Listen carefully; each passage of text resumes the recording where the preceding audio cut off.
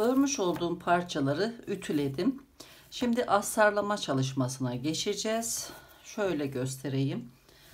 Önce alt taban için fazla sert olmayan şöyle plastik kanvas kestim. Tam iç kısmına denk gelecek şekilde ölçerek kestim. Buraya dikerek tutturacağım ters tarafından. Düz kısmı burası, kaydırma yapmış olduğum bölüm. Parçanın ön yüzü. Yerleştirdim. Dikiyorum.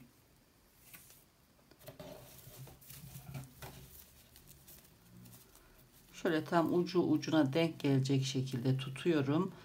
Buradan iğne ile tutturuyorum kaymaması için.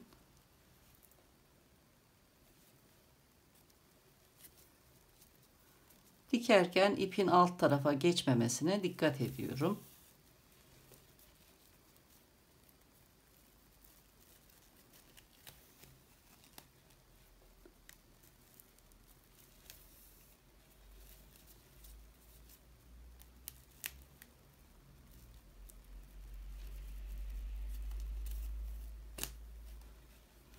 Bu şekilde çepeçevre dikiyoruz bütün kenarlarını arkadaşlar. Bu işlemi tamamladıktan sonra aynı ölçüde dikiş payıyla beraber kesmiş olduğum astara kağıt tela yapıştırdım ters yüzünden ütüyle.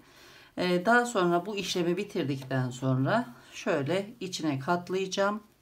Her iki taraftan buraya dikeceğim astarı. Aynı şekilde yuvarlak parçalar içinde astar kestim. Birini yerleştirdim. Kumaşın üzerine parçayı yerleştiriyoruz. Dikiş payı vererek etrafından yuvarlak kesiyoruz. Daha sonra içine kağıt tela ütüleyerek yapıştırıyoruz ters yüzünden. Ve kenar dikiş payına da iri bir makine dikişi çektim. Hafif büzdüm. Daha rahat dikebilmek için şöyle arkadaşlar. İsterseniz elinizle de ayarlayabilirsiniz. Ben bir tanesini yerleştirdim. İğneledim. Buradan dikeceğim.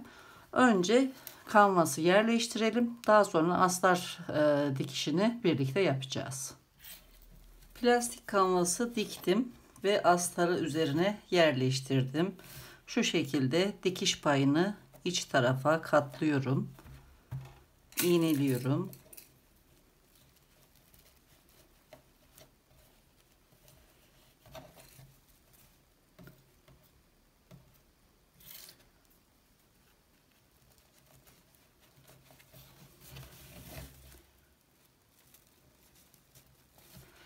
Köşe noktaya geldim. Burada bu katlayacağım yeri işaretliyorum. Buradan köşeyi şöyle içeri bir üçgen şeklinde katlıyorum. Daha sonra iç tarafa dikiş payını yerleştiriyorum. Şu şekilde.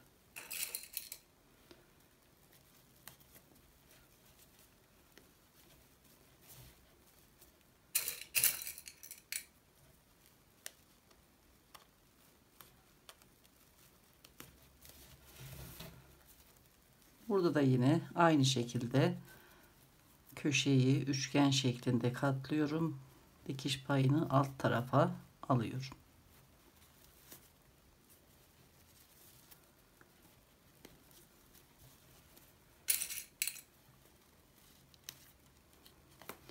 Bu şekilde yerleştirdim ve dikmeye başlıyorum. Dikerken de bu kısımda düzeltmeleri yapacağım tekrar.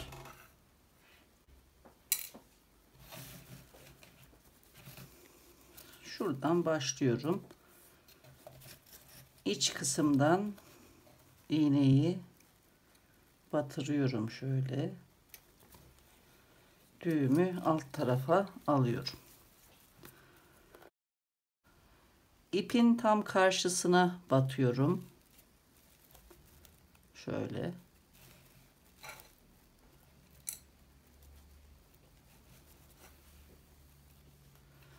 Yine burada ipin karşısına kumaşa batıyorum. İpi içeriden yürütüyorum. Şöyle. Tekrar tam ipin karşısına gelecek şekilde örgü parçaya batıyorum.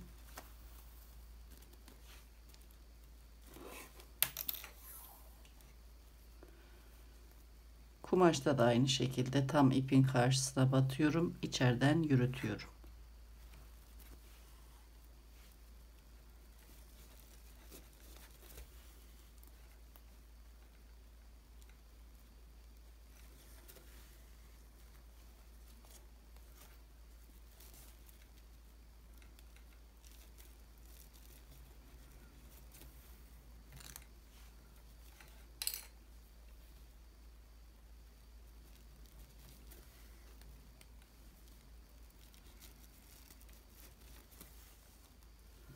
Bu şekilde dikiyorum arkadaşlar. Köşeyi de aynı şekilde dönerek çepeçevre astarı parçaya dikelim.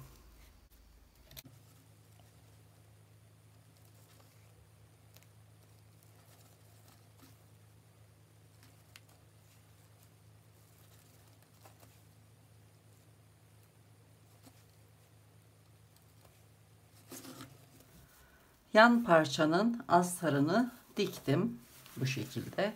Şimdi yuvarlak parçaların astarlarına dikeceğim. Aynı şekilde dikeceğim arkadaşlar. Buradan şöyle tam ipin karşısına gelecek şekilde kumaştan batıyorum. İpi aradan yürütüyorum. Daha sonra yine karşısından örgü parçaya batıyorum. Bu şekilde yuvarlak olarak çepeçevre dikiyorum her iki parçayı. Dikme işlemini bitirdikten sonra birleştirme işlemine geçeceğiz.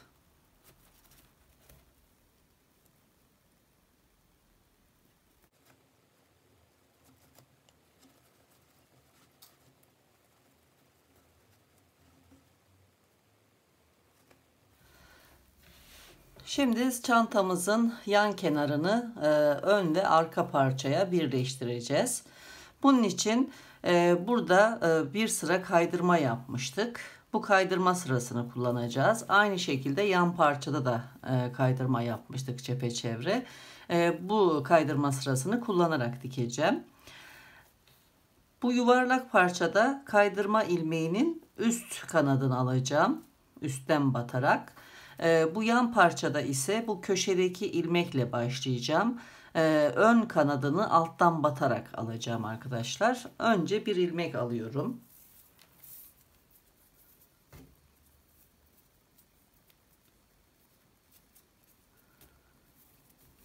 Ayrıca çıkartıyorum. Kaydırma ilmeğinin üst kanadına üstten batıyorum. Yan parçada da yine kaydırma ilmeğinin ön kanadına alttan batıyorum. Bir ilmek alıyorum. Tığdaki bütün ilmekleri örüyorum. Kaydırma yapıyorum yani. Yine ön taraftaki ilmeğin üst kanadını alıyorum.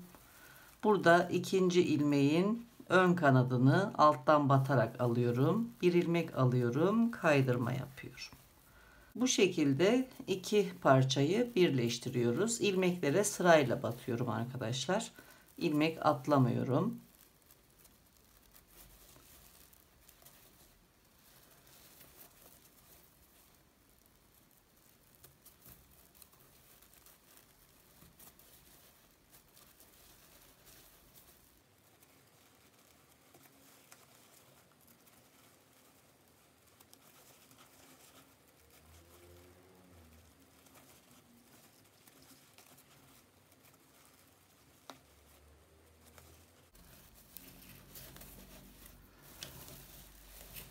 Bu şekilde birleştiriyoruz arkadaşlar.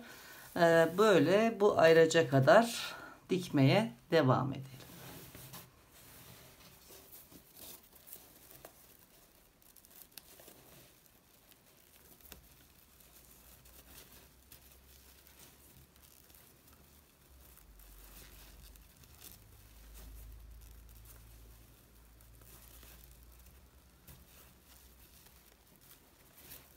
Ayrıca çıkartıyorum. Son ilmekleri örüyorum. Burada da köşe ilmeğini alıyorum. sırayı kapattım. Bir zincir çekiyorum.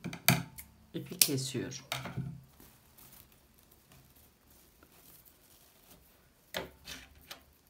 İpi iğneye geçiriyorum. Arka tarafta ipi yürüteceğim.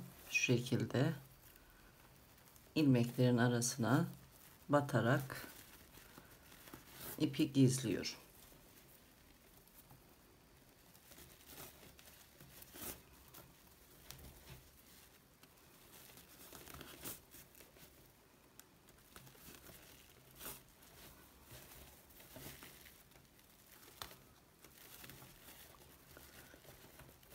Bu kadar yeterli. Fazlalığı kesiyorum. Çantamızın bir tarafını diktik. Aynı şekilde diğer parçayı dikeceğim. Bu parçayı da diğer parçayı diktiğimiz gibi buraya dikeceğiz. Önce bir ilmek alıyorum. Burada çift sık iğnenin bir önceki ilmeğine batıyorum. Bu kaydırma ilmeğinin üst kanadına. Burada da köşedeki ilmeğe batıyorum. Bir ilmek alıyorum ve kaydırma yapıyorum.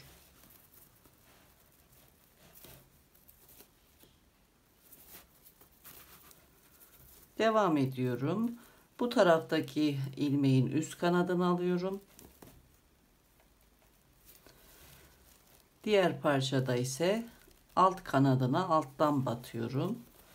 Kaydırma yapıyorum. Bu şekilde bu parçayı da bu tarafa dikelim. Dikme işlemini tamamlayalım.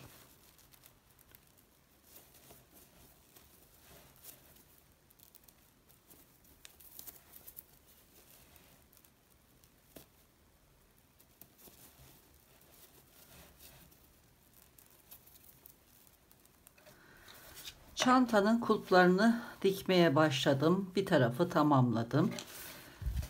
Diğer tarafa geçtim. Burada tam bu yan duvar hizasına şu şekilde yerleştirdim. Hafif şöyle içe doğru diktim. Araya 15 santimetre boşluk bıraktım. İşaretledim.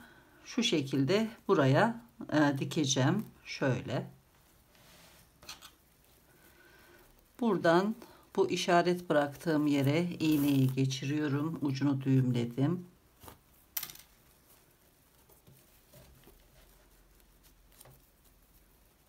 Buradan çıkıyorum. Şu şekilde dikeceğim. Buradan batıyorum. Örgüden şöyle iğneyi geçiriyorum. Astara dokunmuyorum. Buradan çıkıyorum yine.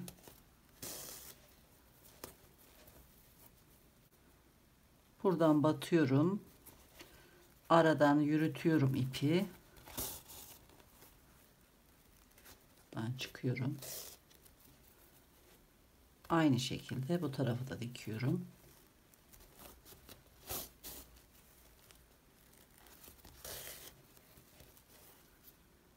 Geri dönüyorum.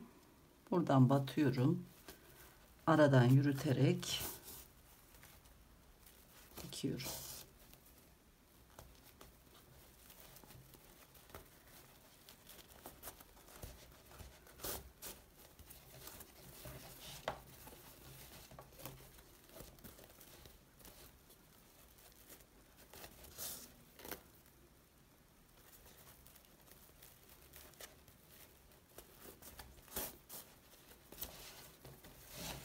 Şu şekilde diktim. 2 kat da dikebilirsiniz. Burada ipi sabitliyorum.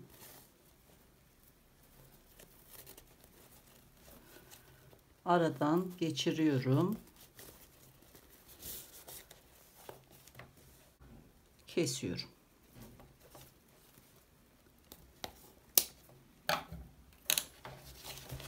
Şu şekilde. Şimdi bir çıt çıt dikeceğim bu bölüme, ağzını kapatmak için. Dikerken alt taraftan geçireceğim. Sadece astara dikersek çirkin gözükür arkadaşlar, şu şekilde kaldıracağı için. Buradan iğneyi batırdığımda üst tarafa çıkmadan ilmekler arasında yürüterek dikeceğim.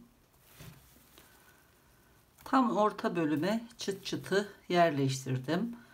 Dikiyorum. Buradan batarken alt tarafta dışına çıkarmadan iğneyi örgü bölüme de tutturuyorum arkadaşlar, şu şekilde dikiyorum.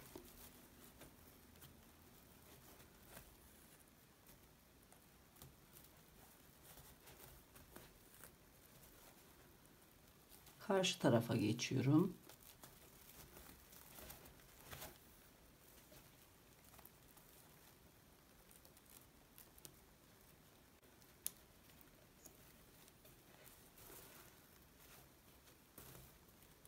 Bu şekilde karşılıklı tutturarak dikiyorum.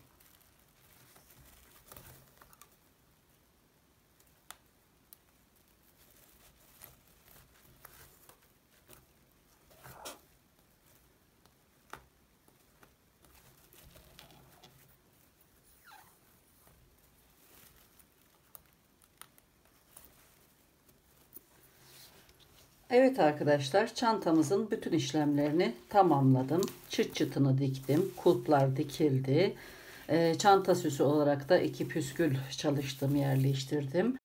Gayet şık bir çanta oldu. Yan taraf bu şekilde gözüküyor. Alt tarafı, iç bölümü, astarı şu şekilde kapanıyor. Kullanıma hazır hale geldi. Bir videonun daha sonuna geldik arkadaşlar. Yeni videolarda tekrar birlikte oluncaya dek hoşça kalın, sağlıkla kalın.